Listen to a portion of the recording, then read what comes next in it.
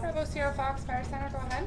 This is the nerve center for firefighting activities around Kamloops. These phones haven't stopped ringing since last week. The exhausted people you see here are putting in just as many hours as the firefighters themselves. So a good average would probably be to say that people have been working anywhere from 12 to 12-hour days to even longer than that. Sometimes we're looking at even 15, 16-hour days.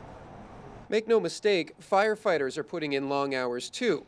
Firefighters like Adam, who is concentrating on getting smaller fires under control before they have the chance to grow into raging infernos. So we've been able to get out to small little incidental things before they gather any size, and with these trucks that we have, it's pretty quick and easy to put water on it, guard it, and make sure it's out before it gets too big.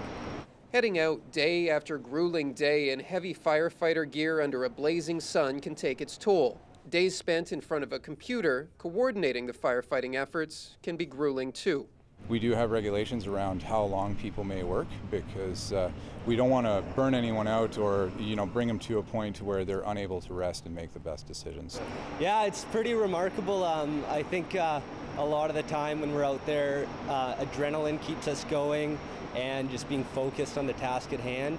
It isn't until you finish the day and you hop in the truck you realize how sore your feet are and how sweaty you are and how hungry you are. When you know that at any time you could wind up on the next plane to wherever the next fire may be, adrenaline can be your best friend. Jesse Johnston, CBC News, Kamloops.